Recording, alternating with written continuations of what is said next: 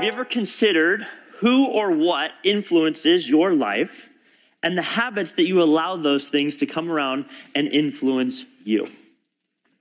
In May of 2005, David Foster Wallace gave an electric and instantly famous graduation address at Kenyon College, and he called it, "This is Water." And he started it off with this narrative. There are two young fish swimming along, and they happen to meet an older fish swimming the other way, who nods at them and says, "Morning, boys, how's the water?" And the two young fish swim on for a bit, and then eventually one of them looks over at the other and goes, "What the heck is water?" And while we laugh at that, because these fish are living in water, the point that Wallace is making here is that the most obvious and important realities are often the ones that are hardest for us to see and even talk about. And for us, a lot of those habits, the waters that are forming our lives, are our habits. And these become often the primary influence in our lives.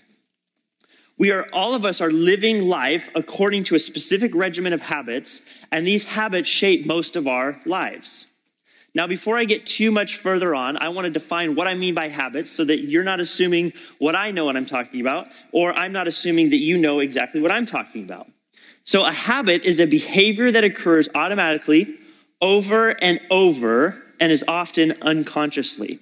So chances are when you get up on Tuesday to go to work, you don't have to actively think about where you are driving because you are almost on autopilot because you take that such a routine time as you go to work.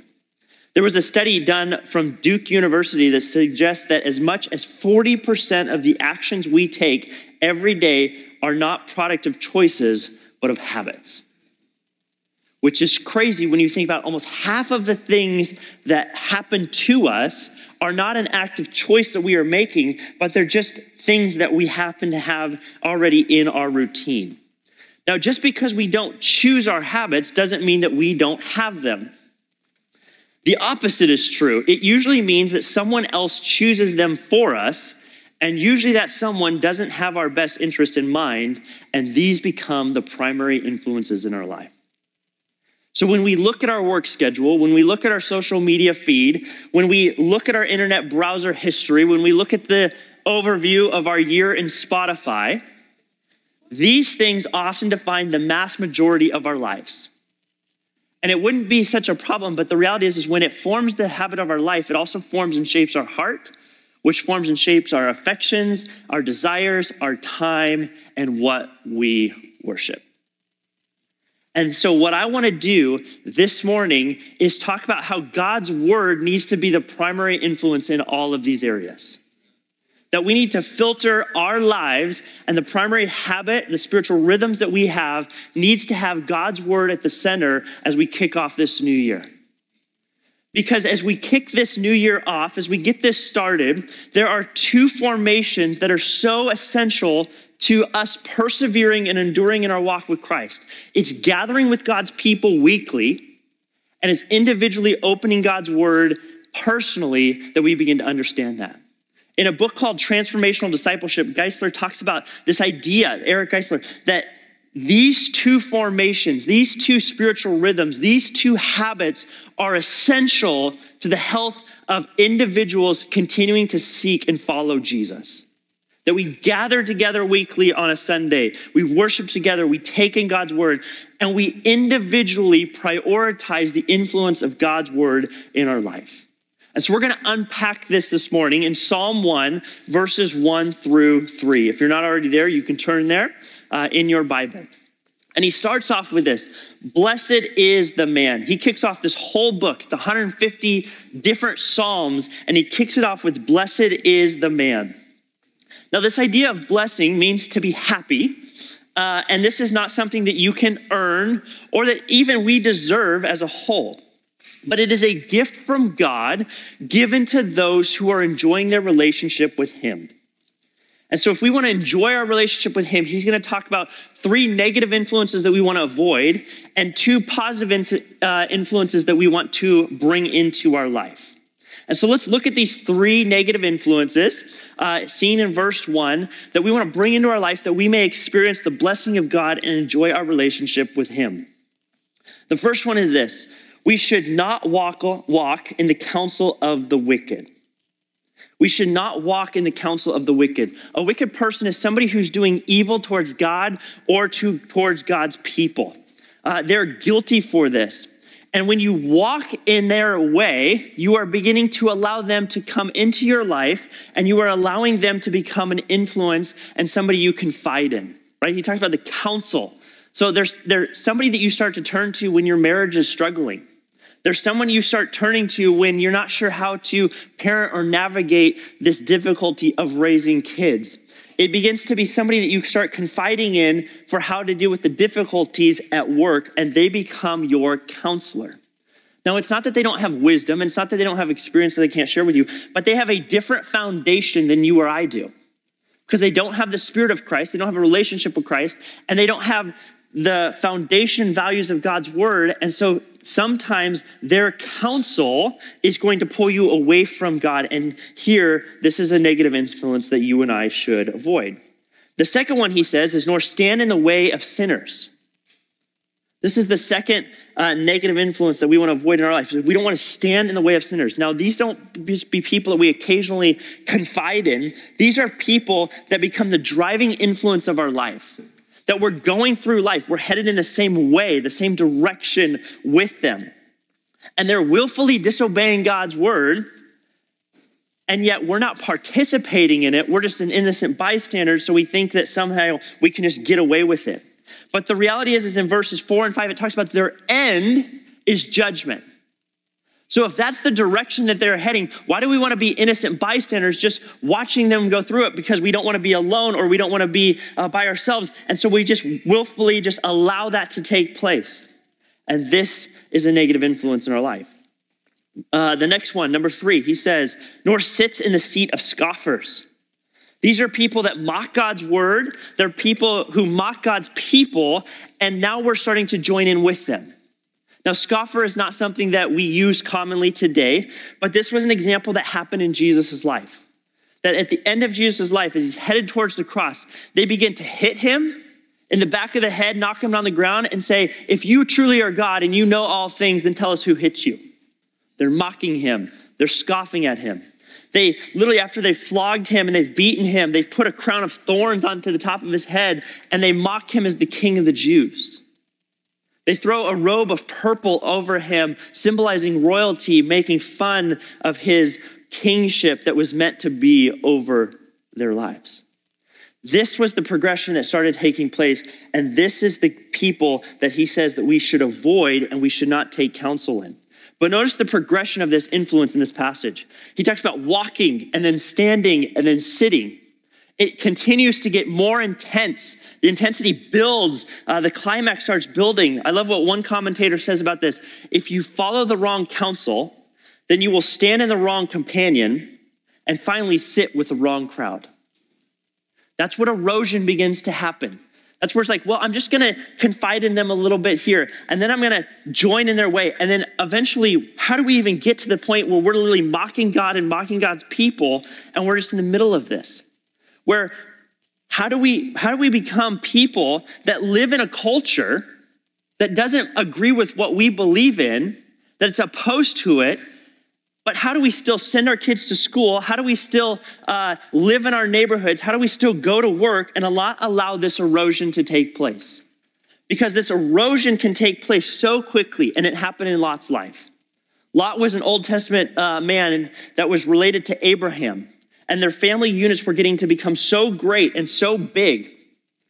And it was at that moment that they began to divide up land so that they could spread out their livestock. And what it says in Genesis chapter 13 and 14 is it says that first Lot looked towards Sodom. Chapter 13, verse 10, it says he looked towards Sodom. He desired it. He lusted after it. He wanted to be there. Now, Sodom was not this magnificent place that you wanted to be. It was full of wickedness and evil. And then a couple verses later, it says he pitches his tent towards Sodom. That he's now studying the culture. He wants to be a part of that culture. He desires it. And then in chapter 14, it says that he moved into Sodom. He's like in the gates. It's a midst of the life and the culture, and Abraham has to go rescue him out of it. That's what happens when you walk, you stand, you sit. That's where erosion begins to take place. That's where you begin to look like culture and not live in the midst of culture and represent Christ.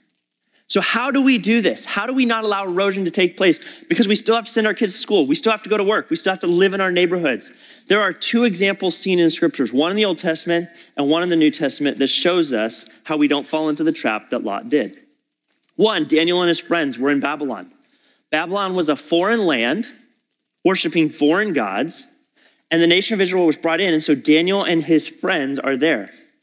And the way that he and his friends insisted that they would serve in Babylon's courts, but they would look completely different than them in the patterns of life that they would develop.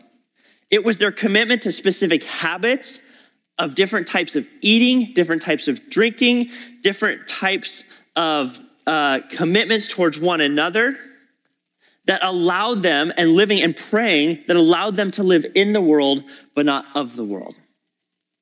You see, another example also is laid out in the New Testament in Acts chapter 2, where we see a very similar idea.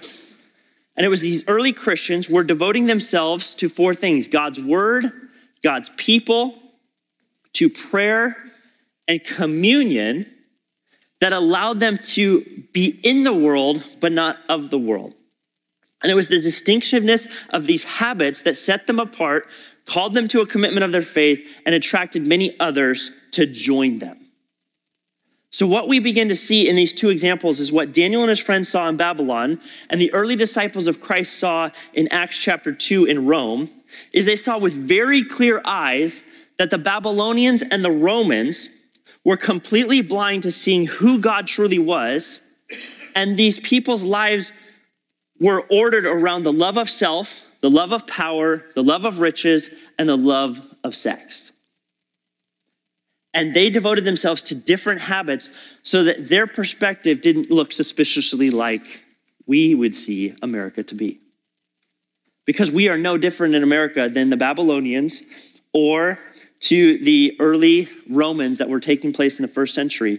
We can look just like them. But we devote ourselves to specific habits, specific formations that help form and shape our relationship so that we can live in the midst of culture, be different than culture, and still represent Christ in the culture. And there are some specific things that we can pull from Psalm 1 that help us to be like Daniel and his friends and to be like the early disciples of Acts chapter 2. So here are two positive influences that we want to adopt, that we want to be a part of our life. In Psalm 1, verse 2, it says this: "But his delight is in the law of the Lord." The first positive influence we want to have in our life is we want to delight in God's word. We want to make it a weekly practice because we desire God's word. It matters to us. We take pleasure in God's word. Jeremiah 15:16 says this: "Your words were found and I ate them, and your words became to me a joy and the delight of my heart." It was something they desired. It was something that he wanted to be a part of. Now, chances are, for many of us here, we ate a lot in the last month. Way too many treats, way too many high-calorie drinks, way too much fatty food. And our problem is not that we ate too much. Our problem now is that we're not feeding our spiritual souls.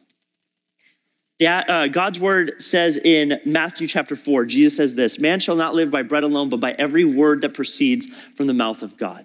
That it's not just enough to fill our stomachs with food. We have to fill our souls with the nutrients of God's word and make that a daily habit, a weekly habit to come into this place and allow God's word to begin to take place and do this. And the reality becomes that I think too many of us have too many Bible access. Like, we have audio Bibles. We have 3 or 4 Bibles sitting on our shelves. We have all of these resources, podcasts, all this kind of stuff. And part of the reason we're struggling to delight in God's word is because it's becoming so mundane in our life.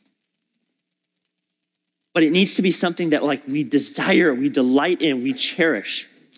And on one of my trips over to Burkina Faso, West Africa, one of the things we were doing was we would go into a church, we would begin to teach the Bible, and at the end of it, we had already had their pastor screen who could read but didn't own a Bible. In a highly illiterate culture where finances were a major struggle, owning a Bible was a cherished possession. It was something that people didn't have a lot of. And so we would go into these churches, we would teach the Bible, and at the end of it, we would have a Bible either in their native language, Moray, or in the colonized language, French, depending upon what they spoke, and we would hand out these Bibles. And we were able to capture a picture that I want to show you of a girl owning her first Bible. I think they have it here for us. Maybe. Just a second.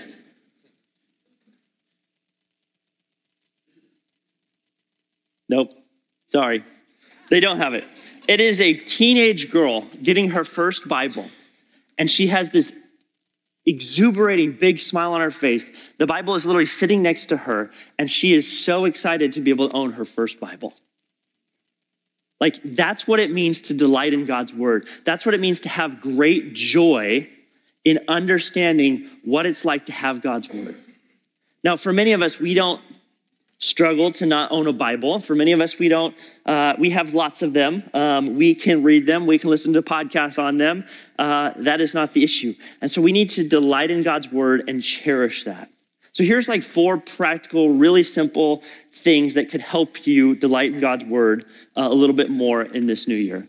You could read less or you could read more. For some of you, you've read the verse of the day on YouVersion, or you just randomly open up the Bible and you read a verse, but that's not enough. You got to do more than that. Start reading a chapter, 2, 3, 4 chapters. You start hitting 3, 4 chapters a day, you're going to get through the whole Bible in a year, and you're going to have a greater understanding of God's overall plan of redemption, and you're going to understand it to a greater degree. For others of you, you've been reading through the Bible in a year after year, all the way through. And maybe this year you need to take smaller chunks, half chapter, a full chapter, and just really let it soak in. It's something you think about, meditate on, and understand some of the details of God's plan of redemption to a greater degree. For others of you, we could use resources. We are growing up in a day and age that have so many resources, from podcasts to audio Bibles, to commentaries, to study Bibles. You can utilize those, and it will help you delight in God's word. Let's just take, sometimes people tell me I don't have time in my day to read the Bible. What if you turned off the podcast or turned off the radio and you turned on the audio Bible on your commute to and from work? That's a really simple way that you can get through a couple of chapters and get your heart right. Or you're sitting down to eat your breakfast in the morning, and as you're eating your food, you have the audio Bible playing so you can hear it, and you can see it as it scrolls down through there. That's where you begin to apply what Matthew 4:4, Jesus said, man shall not live by bread alone, but by every word that proceeds from the mouth of God. Start using some of the commentaries. There's free ones all over. ESV.org has them. Pick up a study Bible, an ESV, where it gives you an introduction, study Bible, where it gives you an introduction into that book, and then there's commentary at the bottom of it, so you can understand some of the truths that are talked about there, and it begins to increase your appetite for God's word in a greater degree. Another one, you could pray for a desire. It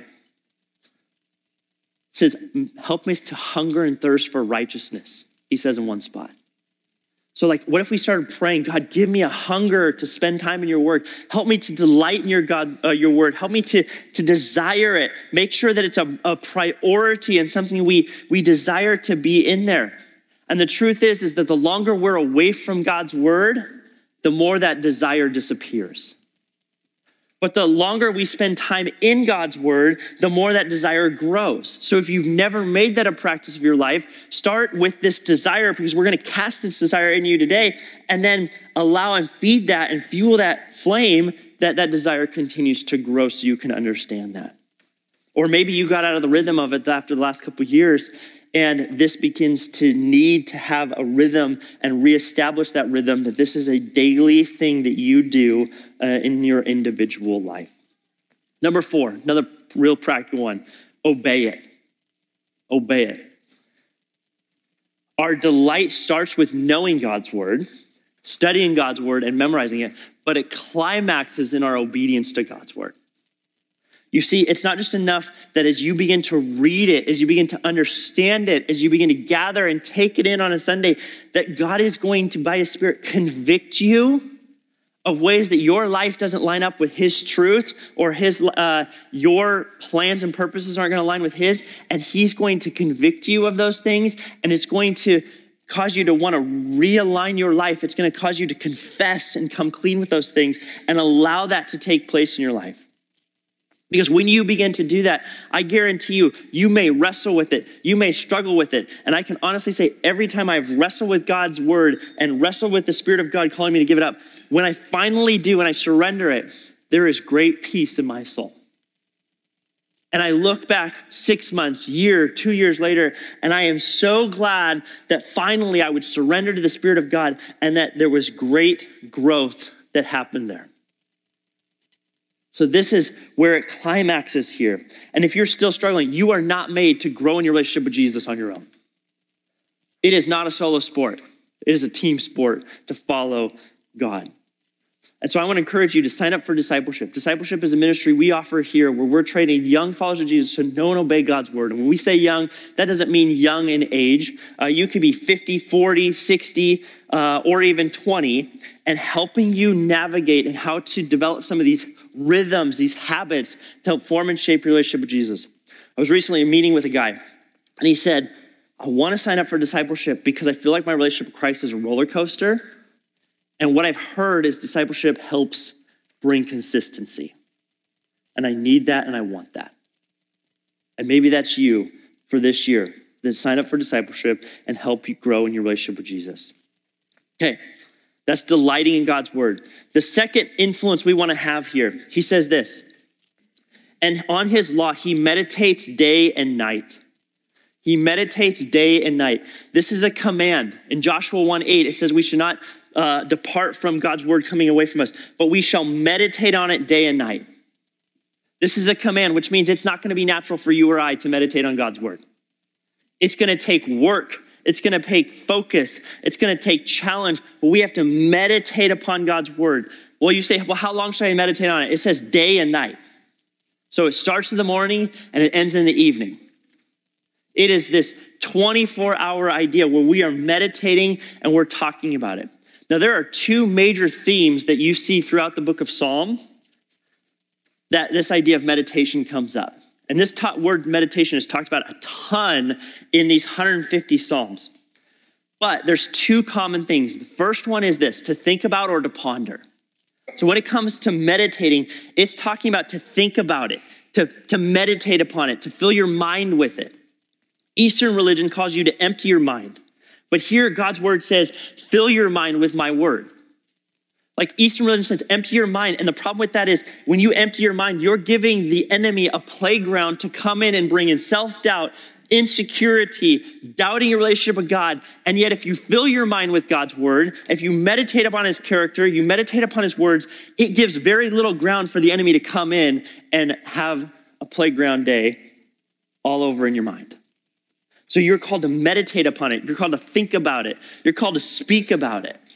So here's some practical, easier ways to help you meditate upon God's word this year. One, look for a promise. If there's a promise in God's word, look for that promise and hold on to that promise. So as you're walking through a book of the Bible, as you're walking through a chapter, is there a promise that you can hold on to? Because those promises are going to help you endure and persevere when you don't feel like it, when you don't desire it, but it's going to be something you continue to do. I think of the promise that says, do not grow weary while doing good, for in due season you will reap the harvest. So should you give up? Should you throw in the towel with God's word? No, you should persevere. You should endure, because in due season, in the future, at some point, he doesn't promise when, you are going to reap that harvest. I think of this one. Look for an example. Here's another practical one. Look for an example in scripture that you can learn from. What I love about the scriptures is it's not this highlight reel of all the best things that ever happened in every man and woman. It gives you their highest of highs and their really, really lows. Look at the life of Noah. I mean, Noah goes down as one of the greatest men in the scriptures. And God gives him this vision to build a boat. He's never seen a boat before. But God gives him a vision to build a boat, a big boat, that he can have 2 of every livestock and every type of plant, and he can bring his family onto that boat because they're going to live there for a while. And he says, and the reason they're going to build a boat is because God is going to cover the whole world in water. They've never seen rain before. Imagine that. But God gives him a vision for that. God gives him a passion for that. And he begins to build this boat. And over 400 years of building this boat, he preaches repentance and causing people to come back into relationship with God. I mean, that's a highlight reel right there because it actually all comes to pass. But right after that, like a chapter later, maybe 2 chapters later, Noah decides to let loose a little bit and starts drinking a lot. And he gets passed out drunk to the point he's naked, laying down. Now, why drunk people want to get naked, I do not know. But that is what he does. And his sons walk backwards and cover him up to cover up his shame. Now, that is a really, really low in Noah's life, and it's in the scriptures. So what we can see from this example is we can learn from Noah in this sense that when God gives us a vision or a passion for something, and we are called to be faithful to it, no matter how crazy it is, whether it's build a boat and you've never seen rain and you don't even know what a boat looks like. But you can also learn from the negative example that, yeah, drinking too much is probably going to end just like it did for Noah. And so I should probably learn from that and not adapt to that in my lifestyle.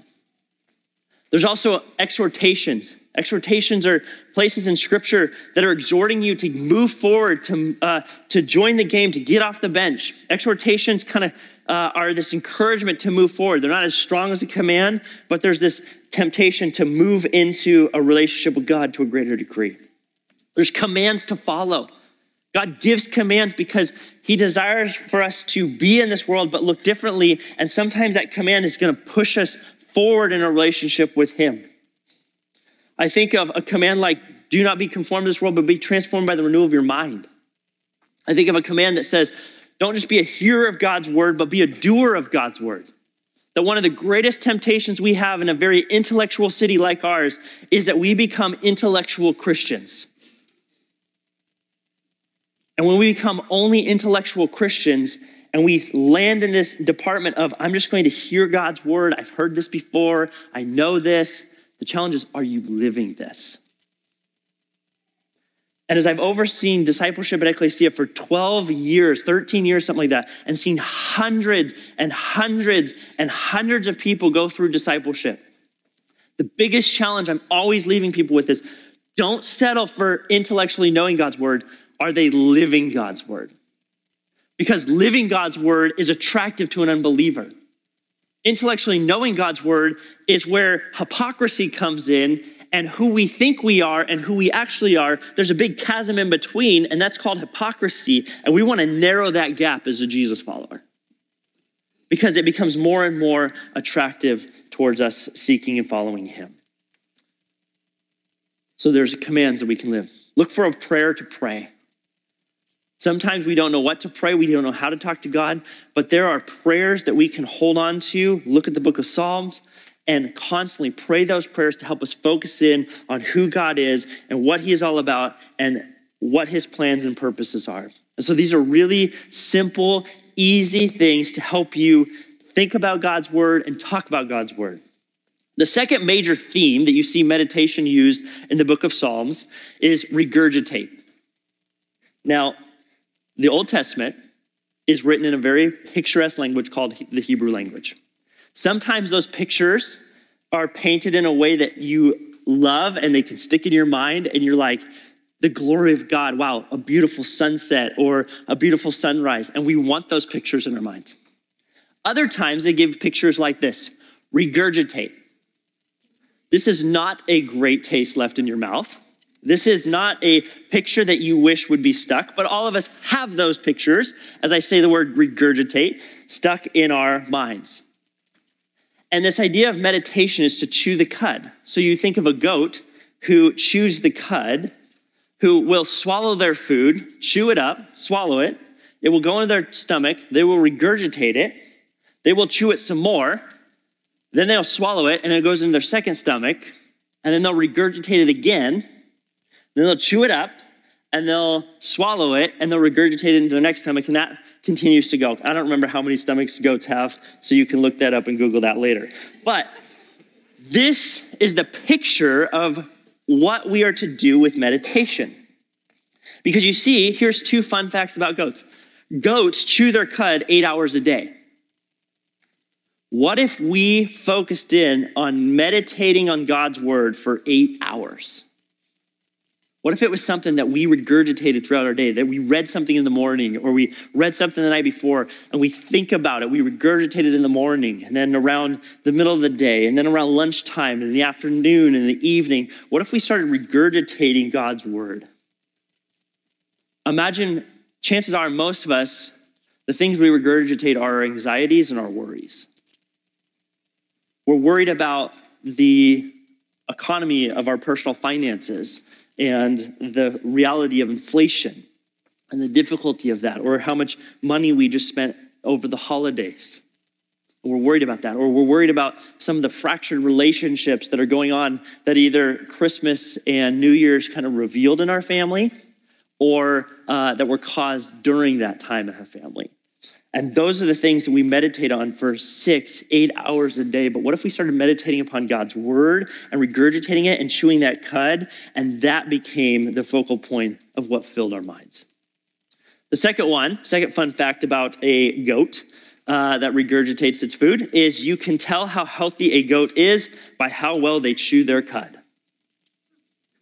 So somebody studied that. Somebody did. I did not study that. I read that, and I go, somebody's got way too much time on their hands to study that type of detail.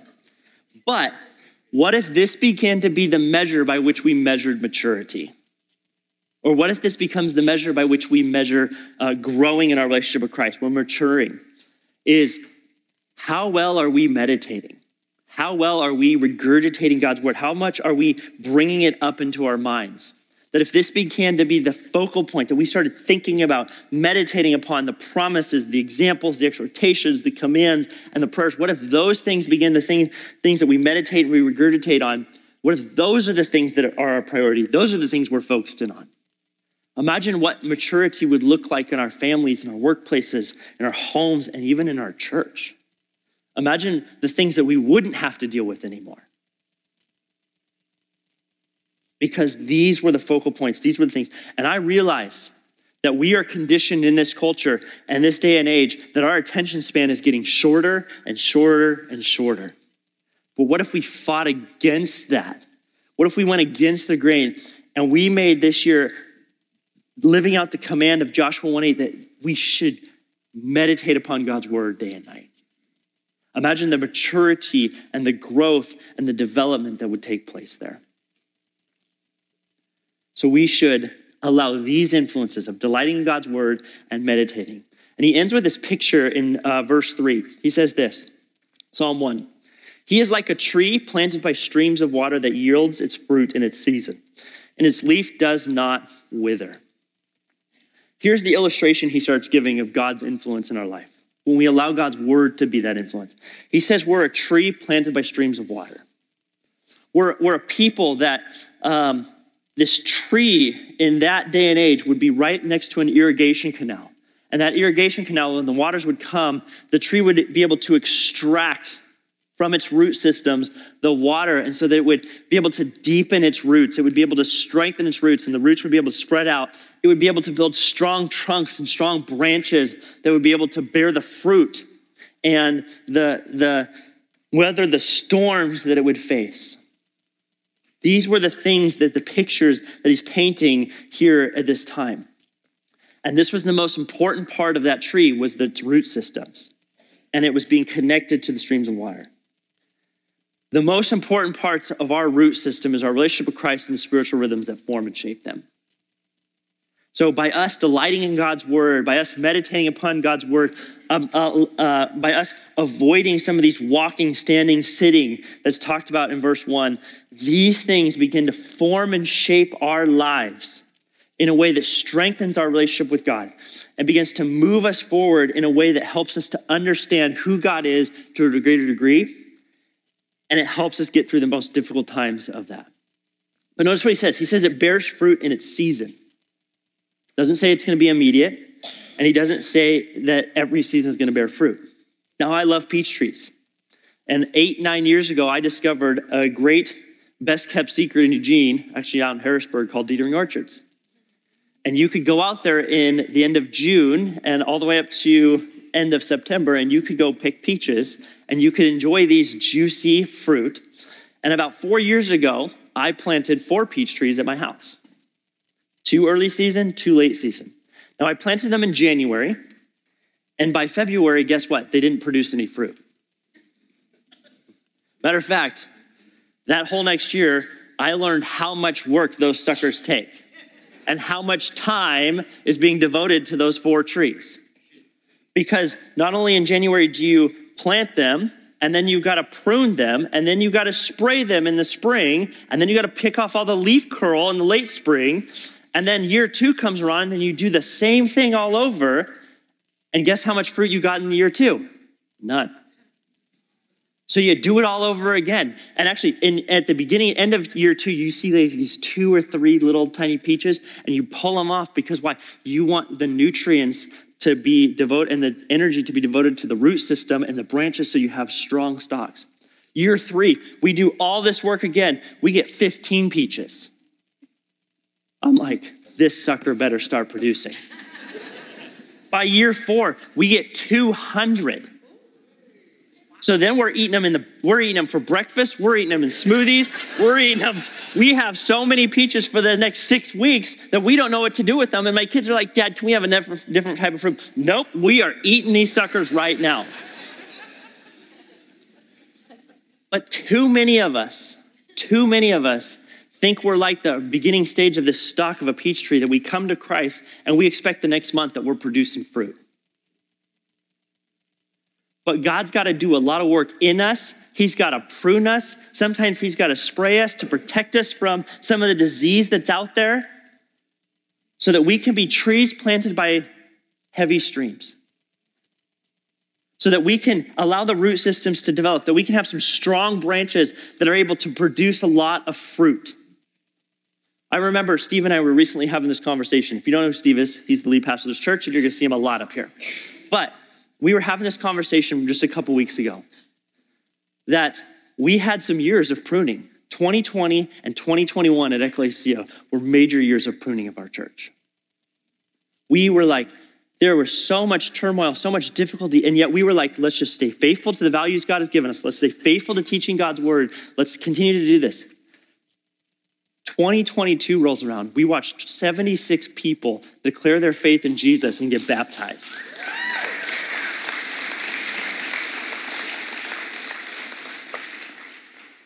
But it took 2 years of persevering, being pruned, being sprayed, so to speak, and allowing God's word to do its work so that it could have a fruitful year like 2022.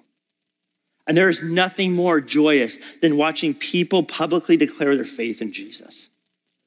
Because that means they recently came to Christ or they're willing to take the next step in their relationship with Christ. And I'm not saying that 2020 and 2021 didn't have some fruit, but to a greater degree, you saw that. And so if you're like, why am I not bearing fruit? You got to do the work of allowing God's word to prune you, God's people to prune you and help you so that you could bear fruit in a greater degree, in a greater season. Okay? So devote yourself to God's word. Make this a normal practice. If you don't know where to start, we develop reading plans every single year. And they are out at our Connect table, and you can pick them up. We pick 1 to 2 books every single month for you to read that you could understand in a personal development, a personal rhythm for your life. And guess what January we picked? Revelation. That way you're personally reading God's word, and I can guarantee this, we're not going to finish Revelation in 4 weeks, okay? It's probably going to be like 20, 23, 24 weeks, something like that. But this will give you a greater understanding of where we're headed and what we're doing. And if you pick this up and you start this and you start strong, and the next thing you know is like a couple months in, you forget or you stop reading, you can always pick up in another book in a month that you've forgotten. And so I encourage you to pick up one of these reading plans. I encourage you to pick one of these up on your way out and make this a normal rhythm and a normal practice for you in your life, in your family's life. Last thing I want to talk about is parents. Read your Bibles to your kids. Make this a regular routine. Barna came out with a statistic a couple years ago that I will never forget. And in my duration of a life of a pastor and being a parent myself, just sobers me up every time. Fewer than 1 out of every 10 born-again family read their Bibles together in a typical week. 1 in 10. Think about all of the different things that are influencing our kids' life. Think of all of them. And if only 1 in 10 of us are spending time in a weekly type thing, whether that's with grandparents or parents, reading God's word. And we're growing up in a day and age where there are so many resources. So many. So I'm going to give you a few of them. There's the biggest story Bible, ABCs, for toddlers, where once a week you could go through that. There's Jesus Saves for the Gospel for Toddlers, which is a great resource. For a little bit later toddlers or early elementary, the Big Picture Bible, the Jesus Story Bible. These are all great resources available. They recently just came out with the Big Picture Story Bible, like the complete one, where it's for like late elementary school, where it's like the size of a normal Bible. There's a newer Bible company out there called Kaleidoscope that's for late elementary school, where they can read on their own and they can develop these own habits, but maybe an NIV is a little bit too advanced for them. And so Kaleidoscope has created some great translations for kids in books of the Bible so that they can read them on their own and get into the normal rhythm from a young age and make that a habit and make that a practice. So let's make that a practice. Whether you're an adult and you don't know where to go and you don't have a reading plan, start with this. If you're a parent, do this and bring into your rhythm reading your Bible to your kids, whether daily or make that a weekly practice. And let's allow God's word to have a positive influence in our lives. So all of a sudden next year, we're not like these fish going, what's water? What's habits? What's forming us? What's shaping us? And let's make sure that God's word is the center of that. Amen? Let's pray.